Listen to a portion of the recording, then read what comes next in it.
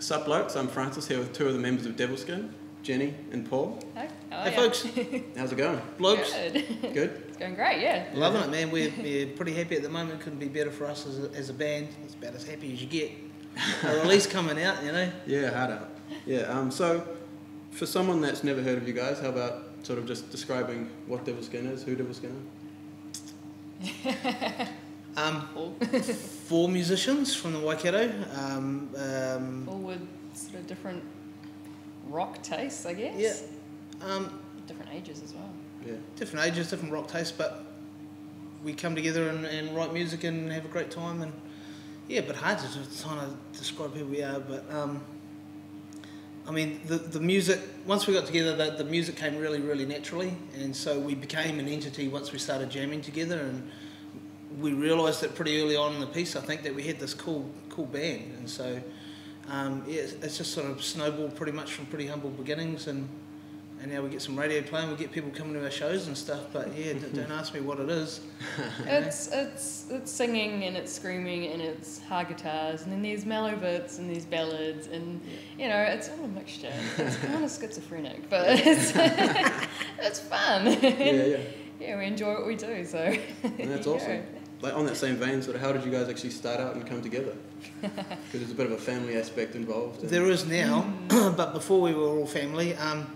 Jen was Once upon a time. Jen was singing in a Rotorua band called Slipping Tongue, and they sent me a demo when Jen was like 16 or something, and I just became their biggest fan and followed their band for ages. And then when the band fell over and Jennie was between things, not doing anything musically, I blooming stalked her, grabbed her, and we all got together and bang, that was it. You know, Nail and I have been friends for years and years. Jen, you know, we've all known each other for years. Yeah.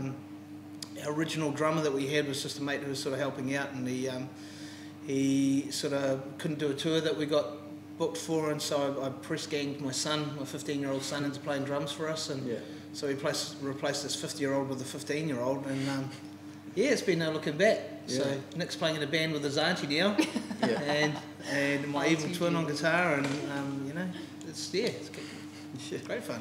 Because you guys have grown heaps in the past, like especially the past 2 years. Yeah. What I've seen. Yeah. Thanks. How does it feel going from like the smaller bar gigs to then playing the festivals like Homegrown and Westfest and stuff like that? Pretty stink, really. Yeah. Dude, Awesome. it's awesome. It's a dream come true. Yeah, it's And amazing. We've done our fair share of shitty gigs, you know, with other bands and with this band. We've played some little crappy little towns to nobody and stuff like that. But you know, a gig's a gig. I get just as much. Well, not just as much, but I get a pretty big buzz out of a really good rehearsal. You know, I still get the chills and the goosebumps and feel fantastic. And to get out in front of huge crowds like Homegrown and Westfest and stuff like that, whoa!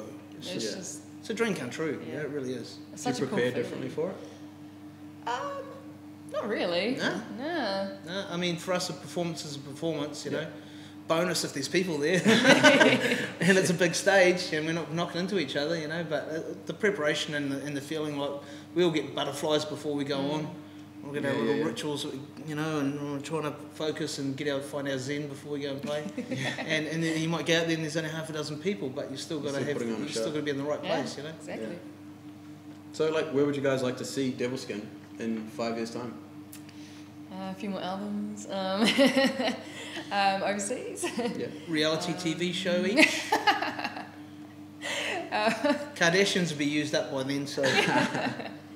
But yeah, I mean, I'd love to be able to go and do the whole international thing, and yeah, to get international airplay and just still be kicking it, really. Like, do you guys want to see this really as your career? Oh, yeah, totally, yeah, definitely.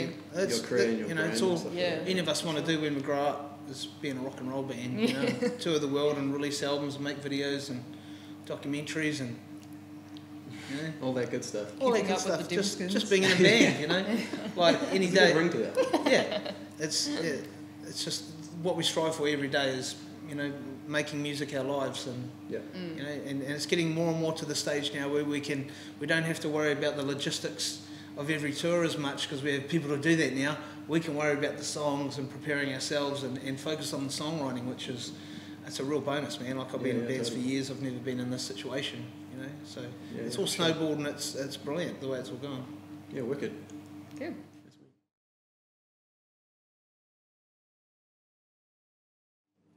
Right, so you guys are about to release an album, Yep. July 11th, We Rise. I've heard it, and it's fucking awesome. Thank you. Thanks, man. Cheers. I already knew most of the lyrics from all the shows and stuff, but there were a few that were like, oh, don't know that one. Cool. Awesome. But what I'd like to know is what your favourite songs are off the album. If you could, I know it'll change now and then, but... Mine would have to be my most favourite at the moment is Surrender. I just love that song. It's just such a great. It's just a well-written song, and it's quite eerie. I love Burning Tree because the ending is just, punches you in the face, and the strings in the song as well, when they go up towards the ending, it's kind of like, and Elvis Presley Circle Pit, just because it's always been a favourite of mine, but it's just so punchy, it's a song that I can... It's got that massive intro to it as well. Yeah, I'd love to see it, someone use it at a boxing match or UFC one day, when they walk out. Yeah. To have that song play, that'd be so cool. But anyway. Combining our music with violence. It's always something that's always quite special, isn't it?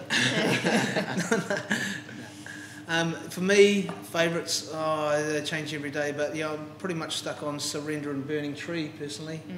Burning Tree is just so atmospheric, and it's just got so much space to it, and just shows another side of Jennie's vocal, and just adds to the light and dark on the album. And Violation's pretty hard to go past because it's just such a smasher, and it's got so many foul words in it. But my favourites change every day as well. Yeah. But when we had to put songs out, demo songs for the album, we had to cut out about 7 or 8 songs that we all really wanted to have on the album. It ended up like fist fights, Jennie beat up Nail pretty badly. I gave Nick a good hiding. We just couldn't agree on what songs to leave off, so we had to have this big vote and cull them all down. So the second album's already half written, but we've all got favourites that didn't make the album, so it's kind of Would you play those ones as sort of special ones at a live set or something like that? I know we'll play them anyway. Play them every play set. them, We do like minimum hour and a half set now. So. All right. So, what was the writing process like for this album? Was there like sort of 2 people that sort of spearheaded it, or like did Nail come up with a riff, or did everyone work together? A little bit of both. The first 2 songs we ever wrote together at the first rehearsal was Fade and Little Pills, and Nail pretty much came along with a skeleton of those, and we just sort of banged them all out together. Jennie wrote the lyrics for them, and the song, there's a couple of songs of mine that I've brought along, we've just sort of hammered into shape. So we've all had a little bit of adding a riff here and there and stuff, but we actually locked ourselves away, went to a beach, went to Tairua and locked ourselves away for a weekend, for a writing weekend. And half the album came up out of that, and it was just so easy. We almost have to stop ourselves from writing songs because I haven't finished that one yet. I've got this other great idea. Let's ditch this other one. What's your other one? Really make sure we get this one down first before we move on to a next song. But so we have no problem coming out with new songs all the time, and everyone adds musically to the mix, and Jennie and I write the lyrics, and it's just such an easy process and a lot of fun. Yeah, it's good that it seems like it comes really natural. It does. It really does. It really does. It's the easiest thing. And having too many songs isn't necessarily a bad thing. Nah, we just need more time and a day to dedicate to just band stuff. But we're getting there slowly, Yeah, for sure. Yeah. Now, on the album, was there a theme for the album, or is it is each song its own individual being? I think each song's its own individual being, to be honest. If you compare Fade to Violation, they're completely different songs. One's a ballad, one's a angry song. Straight up. That's kind of how we are. We don't sort of go, okay, we're gonna sound like this, oh no, it doesn't sound metal enough, or oh no, it doesn't sound. That song's too soft. Let's put a bazooka solo in it. It's it just comes out, and we're like, sweet, There's no theme really. With this, the way the order and the structure of the album, we spent a lot of time and agonised over the track listing and getting the order right and stuff. And it's got to be like a trip somewhere. It starts with a big punch, and it's got low points and high points. So it's like a roller coaster, Yeah, because I feel like the album is a song in itself, with how it sort of builds soft and then goes really heavy. Yeah, And then, that's what we wanted, you know. That's Yeah. where it needed to be a trip that we don't want people just to put on and hear a couple of songs. We want them to play the whole album from start to finish, and that's how it's been made, you know, to listen to like that. But Yeah. you know, No, awesome. thanks. That answers that question there as well. So, this is just the next one. So you re-recorded Little Pills. Was this because its original recording didn't quite fit sound-wise, or you felt like you could do it better?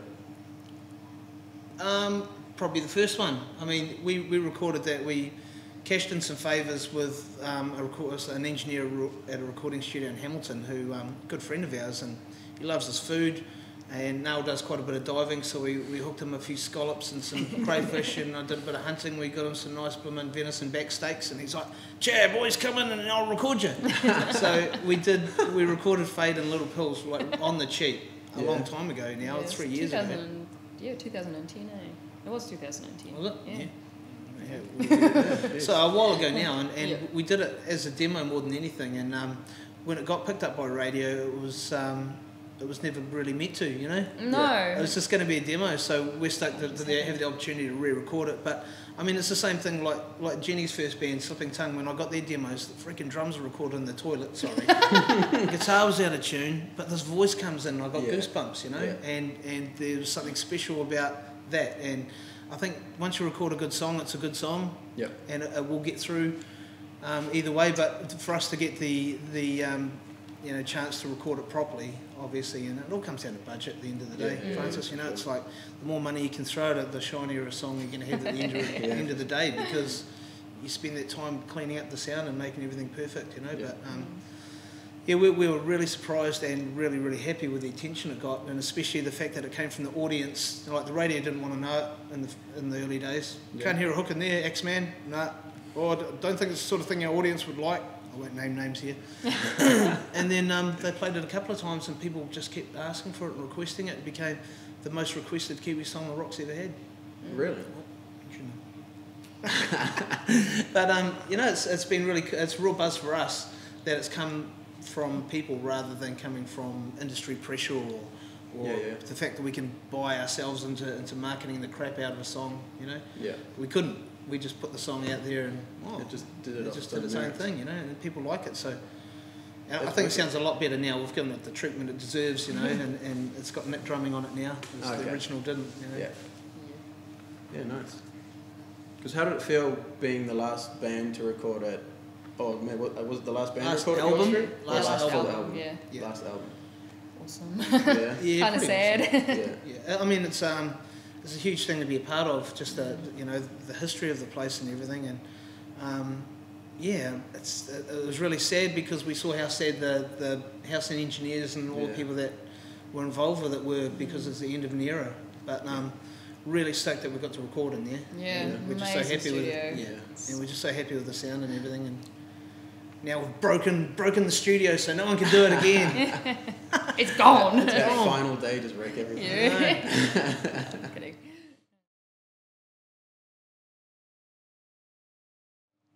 Now, in celebration of the album release, you guys are going on tour. Yep. Tell us about the tour. It's going to be big. Yeah. Bigger than Ben Hur. Bigger than Ben Him. No, it's we're finally getting, now that we've got a product behind us and something to go out and make a lot of racket about, we're finally getting to go the entire country. You know, it's just logistically hard to get down to South Island as often as you like and to organise everything, but we did a few gigs down there last year and they really went off. Really, it was mad. And it was our first time there, so it freaked us out, and we met all these people that had driven from Invercargill to Christchurch and stuff like this to come see us. So, we says, hey man, we'll come to your town next. And so it's a good lesson in geography too, because we're finding all these new towns we didn't know exist. And they go, well, you said you're going to come to my town. So it's not even a town, man. It's a collection of icicles down south somewhere, 2 cars around it.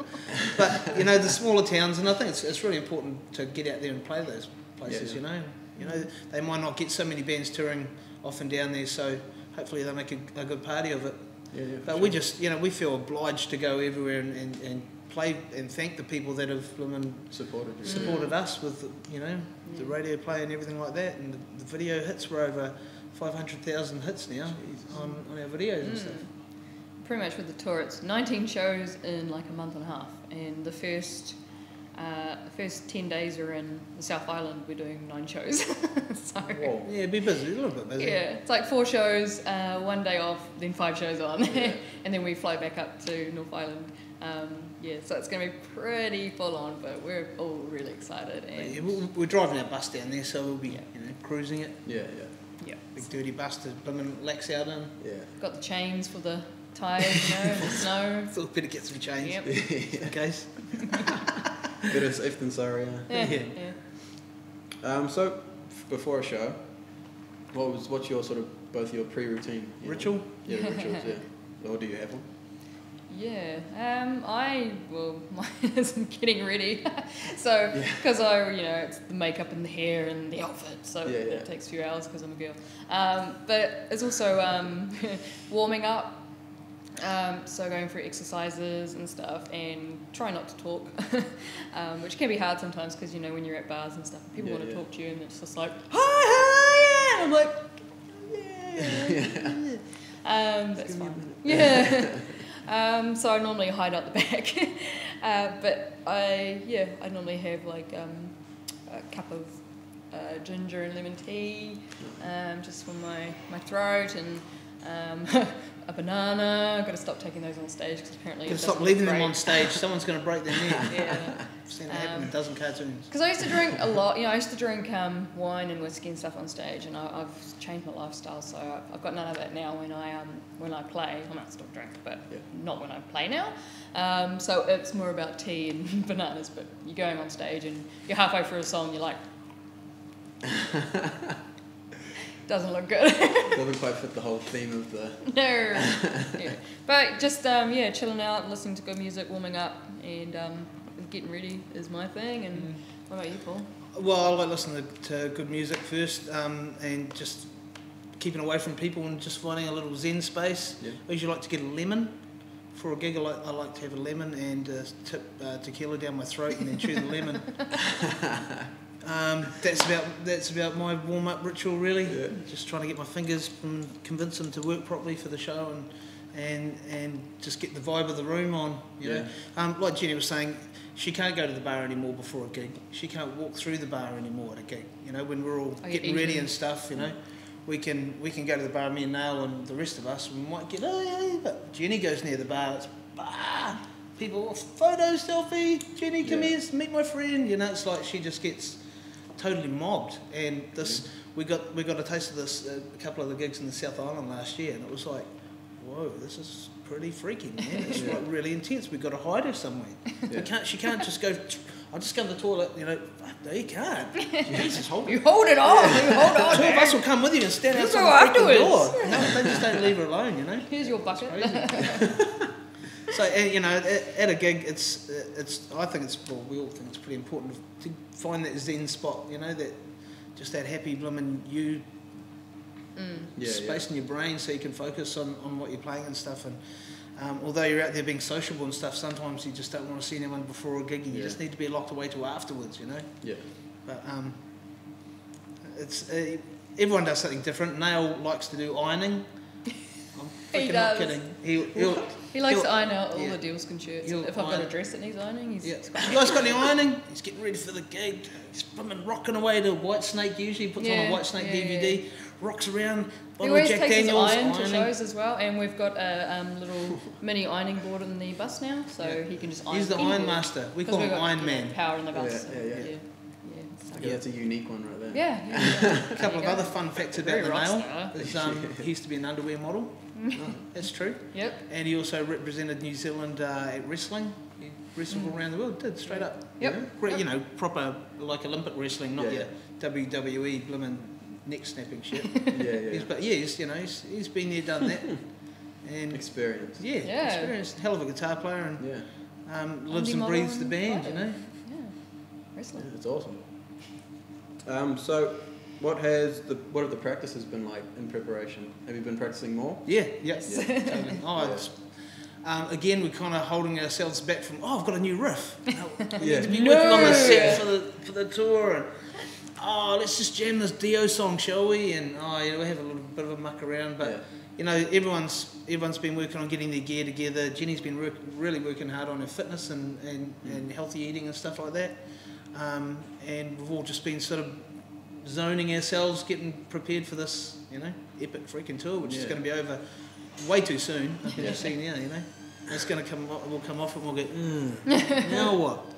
Don't want to go back to the day job. Yeah. Do you guys have a favourite song to perform live? Like that the sort of either the crowd react to the most or that you enjoy most playing? I love performing Burning Tree just because of the massive ending, because it's a big build up. And always love Little Pills because get a major reaction from that. Yeah. But I guess, you know, it's been a while since we've done shows since Star Revolution came out, so I'm guessing that's going to be another song that people sing along to. So bit of a buzz, but I love doing all of them. Yeah, same. I think probably one of my favourite live songs is the Whale song, which never made it to the album, but just a big, stompy, good crowd one, you know. But I guess Revolution's probably my favourite out of the album to play live. Favouriteest. Just because it's violent. It's got a bazooka solo on it. And Violation. That's a great song to do live because if people haven't heard it before, they kind of shit their pants because it's like, you know, it starts off just screaming. You know, what? Yeah. And they're looking at me and they're all going, but you're not singing. So it's not us, mate.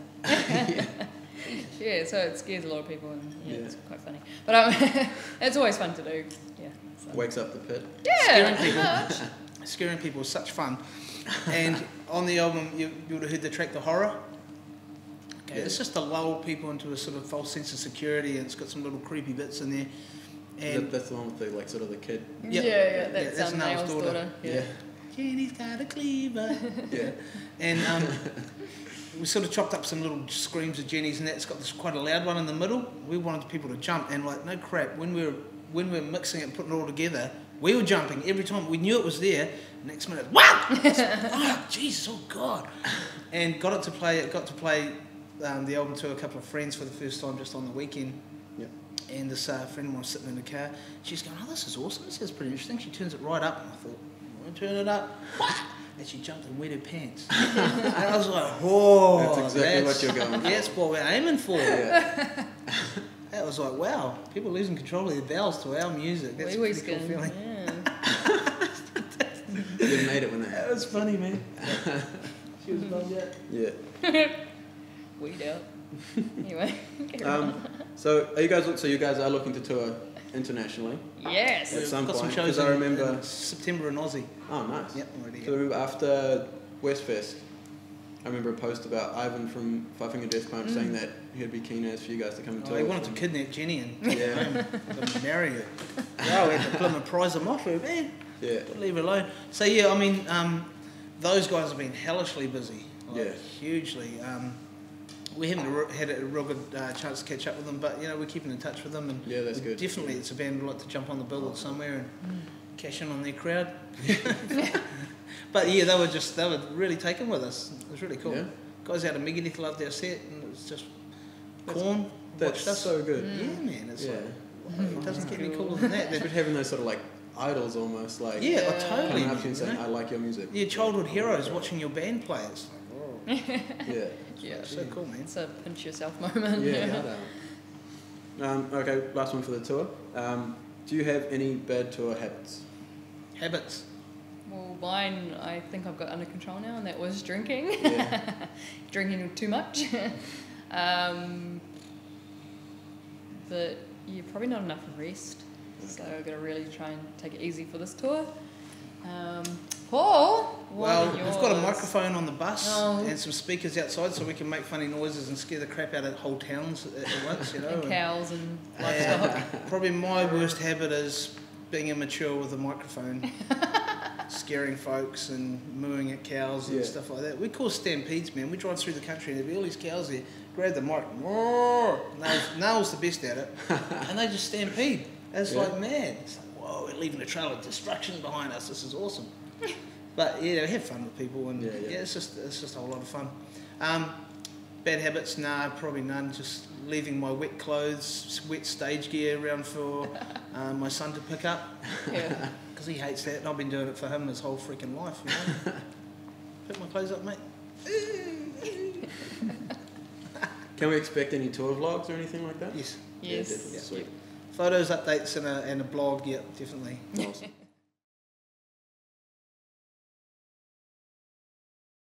First off, I'll just go straight in. How would you compare Devilskin to the other bands that you've been in or are currently in? Well, I was in a band called Slipping Tongue. I guess, I don't know, that band was, it went through stages. Like it started off just kind of rocky, and then it went kind of heavy, and then mellow. That's kind of what Devilskin is now, but all together, you know, like, I guess may have been a bit heavier than Devilskin. Yeah, I don't know, it's hard to say. All the other bands I've been in, I mean, pale in comparison to what I'm doing now. Musically, I've never been happier, and with a bunch of people I'm playing with and what we're achieving, it's like, to me, you know, I'll probably always say that my very first band was the best band I've ever been in, because we just felt cool because we had long hair and studded wristbands and we're pretty cool. But I mean, yeah, this band is just achieving so much more and has so much more potential than anything I've been a part of before. Plus the fact that all these bands I've ever been in, we've never had lots of people at our shows, you know, especially girls. It's like, well, this is something totally new for me, you know. Yeah. But head and shoulders above the other bands I've ever been in, you know. That's awesome.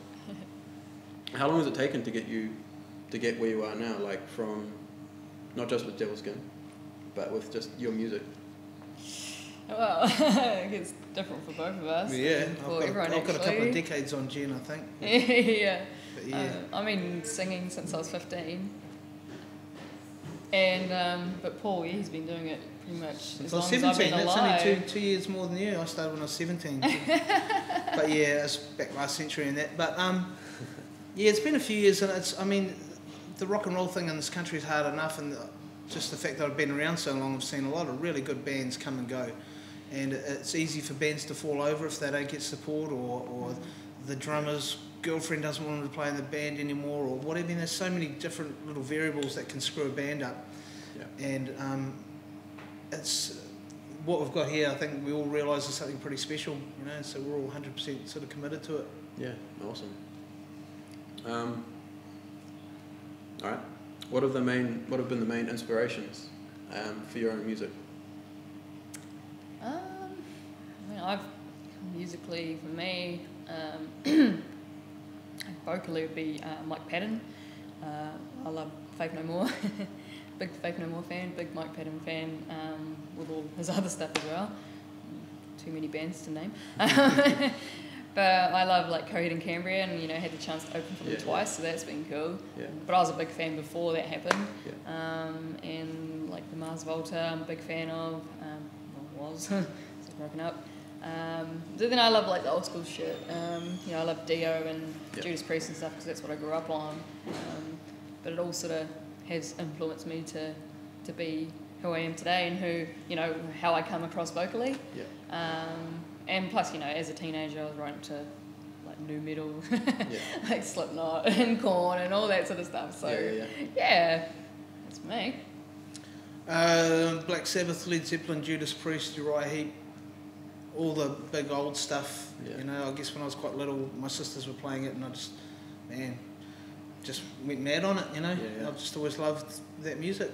I like all sorts. I got into punk rock years and years ago, Sex Pistols and stuff like that, Ramones, just because of its I don't know, its antisocial nature, I guess, and. You know, I thought the Ramones were pretty damn cool. I thought the Sex Pistols were pretty cool. But musically, as I've sort of developed, it's been more about the music and less about the image and stuff like that. And, you know, the great songwriters like Tony Iommi from Black Sabbath and Jimmy Page and stuff like that still inspire me every day, you know.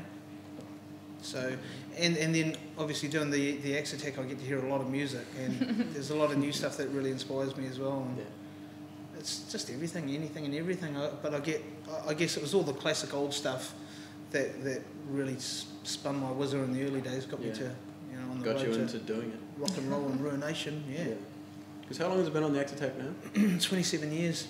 It's a decent effort. Yeah, it's the longest running show in New Zealand broadcasting history, except for Country Calendar. You'll get them one day. One day, man. I need that country theme. That's what I need. But yeah, it's been a few years, but it's still something I'm passionate about. It's still something I love doing. Yeah. All right. What's the weirdest thing that you've seen at any show? Not even one that you've been playing at, but Wow. I don't know about weird, but there's a guy that comes to our shows, and he turns up to a lot of shows actually, and a lot of people who watch this might know him. What's his name again? I always forget his name, but he wears jeans and he wears a denim shirt and he has it unbuttoned. He's kind of got like longish hair to about here, and he always dances. Yeah, I know. Always dancing. Dances, Yeah, see, you know the guy. He comes to all of you, loves us. Never seen him have a drink. He's like sober as. Oh yeah, but he's and he's so happy, and Yeah. it's just like I had a dance with him the last show he was at, which is actually Paul's birthday, Gemini party. That's right. Yeah, but it's just first time I saw him, I was just like, oh, look at that guy, and then you see him at another show, and you're like, hey, it's that guy. You can always pick him out. Yeah. He's a cool dude. Yeah. I think the craziest thing I've seen at a show was after one of our shows, and there's a certain annoying woman up the front, and she'd been hassling Jennie all night and trying to grabbing me, and I don't mind so much, and then we're sort of finishing, and we're all sweaty and drippy and horrible. It's the last time you want someone to give you a cuddle, It's like, just let me get clean first. And this chick, she grabs me and just about pulls me over into the crowd. It's like, whoa, watch out, And then she sees Niall coming, no, she comes over and she grabs his hand, she pulled him right over, and he lost his balance, and he sort of landed on her face, his face landed on her face, and he must have exhaled out his nose at the same time, and this big block of snot just went all over her face, and he was just mortified going, oh fuck, sorry. And I don't know what she did, because I was like crying and laughter, man. But Jennie's like, it's alright, she was a bit of a bitch. Oh no. That was hilarious, man. We cracked up. That's ruthless. He doesn't do it often, but Yeah. He makes it work when it does. don't cuddle he the does. band if they have a cold, No one wins. No one wins. Any advice that you'd give to fans or people wanting to get into music, especially in New Zealand and stuff like that? Don't give up. Don't give up, man. Don't give up. Follow your dreams. Yeah. Not really. Yeah. Just don't give up. You just got to keep persevering, because it's all about perseverance, Yeah.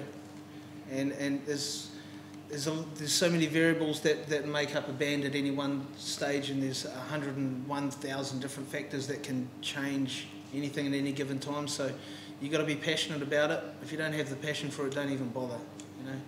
You got to love what you're doing, and you got to stick to your guns and fire them occasionally.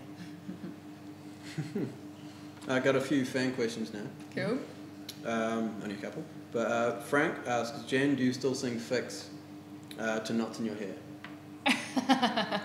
To what? To knots in your hair. So like, I guess when you're de-knotting your hair or something. No. But I mean, I listen to it every once in a blue moon. Like, I'm like, oh, that's right. Because it was one of my favourite Slipping Tongue songs. It's a great song, man. I listen to it all the time. Yeah, I'd love to cover it in Devilskin. Hint, hint. Yeah, but no. Louis asks, can you make the Auckland gig all ages? We got a shake. Sorry, Louis. From the manager, he said. It's Yes, the venue, Sorry. Maybe if Louis real keen, if he gets hold of us, maybe we could sneak him in for a sound check or something like that. But yeah, it's a real shame this time around we haven't got any all ages gigs on this tour, but we definitely want to do so, man. We know it's important, and we really want to meet, our younger blooming fans. Yeah. We all know how ugly it is when you can't go to the pub to see your bands play and stuff. Yeah. And finally, Carrie Ann wants to know what team you're supporting in the Football World Cup. Warriors. Yeah. Go the Warriors! Germany, because I like the uniforms, but I'm a rugby player, so I've Yeah. totally been ignoring the soccer. Just can't help it, Yeah, I'm a big guilty of the same. Yeah, soccer. It's called dive ball. It's all about diving these days. I can't take it seriously. Yeah. I'm sorry. All right. And finally for us, what would be your blokiest trait?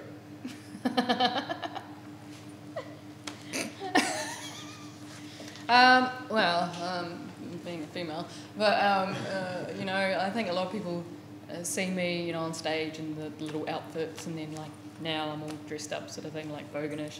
But when you see me out at Pack and Save, yeah, I'm the one wearing the UGG boots and the shitty sweatpants with chocolate on them, and you know, like I went to the supermarket the other day. No, I went and got an instant kiwi scratchy, and I got ID'd. Probably because I had a beanie on and a giant Dickies jacket and sweatpants and UGG boots, and I looked like a 4-year-old going to the snow. But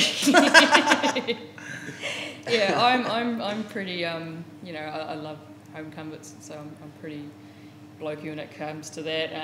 Yeah, these guys see it all the time. Band practice, I turn up, no makeup, and just like, fucking let's do it, you know, like farting and shit everywhere, you know. What was the question? Blokiest trait. Probably going to pubs with my blooming steel caps on or gumboots on. You kind of forget, and it's like, can I come in here in those? It's like, or drink out of a glass, you know. No, but yeah, just being too scruffy most of the time, I guess. Yeah. For public consumption. That's all right. All right. Well, thank you guys. Thanks, Francis. I'd like to thank Ding Dong Lounge as well. Thank you, Ding Dongs. Thank you, Ding Dong. Thanks for your time, man. Appreciate it. All good. Cool. Yeah, we'll catch you guys later.